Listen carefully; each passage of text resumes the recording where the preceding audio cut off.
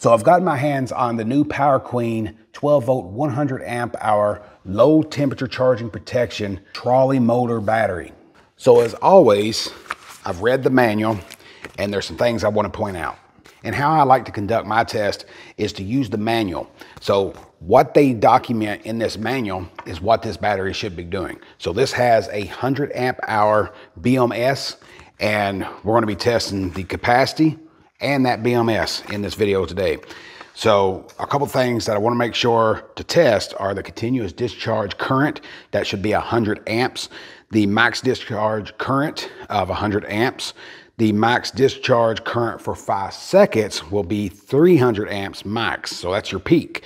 And the continuous discharge output power is 1,280 watts. And I'm getting this straight from the manual. Now this is not as small as the 100 amp hour mini that I did from Power Queen, but it's still a pretty light battery. Weighing in right at 22.8 pounds.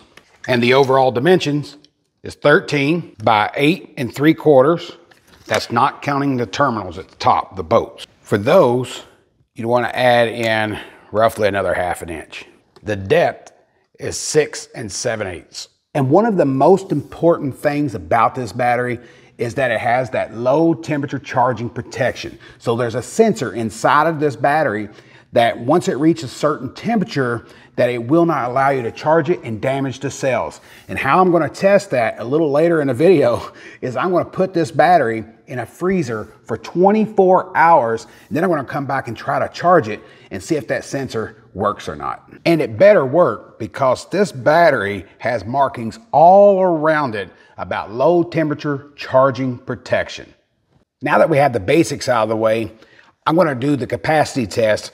So I'm gonna use the Power Queen inverter that I have, the 2000 watt inverter, and I'm gonna discharge this at a slower rate. I'm not gonna do a full 100 amps for however long it takes it to discharge. But what we're looking for is to have 100 amp hours of capacity in this battery. And I'm gonna be using my shunt display, and I'm just gonna set it right here to actually see if we can get 100 amp hours pulled out of this battery from a full charge. And the final number is 102.46 total amp hours. So our capacity test passed. Our actual continuous discharge of 100 amps, if it goes over that, it should shut off the battery. It passed. The BMS did its job there. I ran it for about a minute and it disconnected the battery, shut everything down.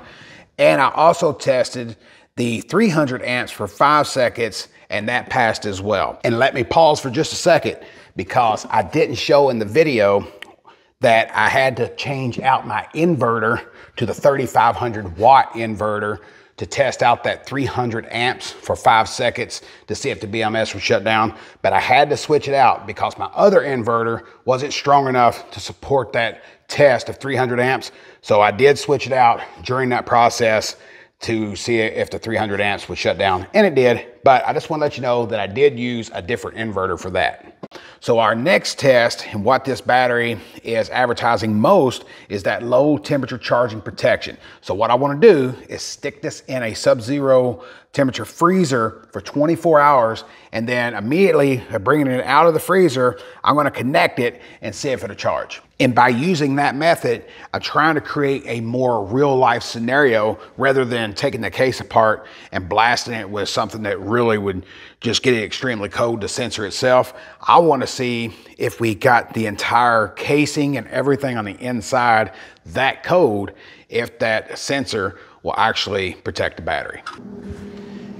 And I have just enough space to put a lithium battery in with my food. The things that I do to test these batteries. And while my battery's in the freezer, I do want to talk about what I'm going to charge this with, because it's so cloudy outside. I do have a Power Queen 20 amp charger that is designed for these batteries. And this is perfect because it will automatically shut off if the battery is full, and it just is built for that battery. But the way that this will work is if I plug this in and it starts to charge when that battery is frozen, that tells me that the sensor is not working correctly. If I plug this in and it doesn't charge, then it tells me that that sensor is protecting the battery. We got temperatures as low as 19 below 0 Fahrenheit.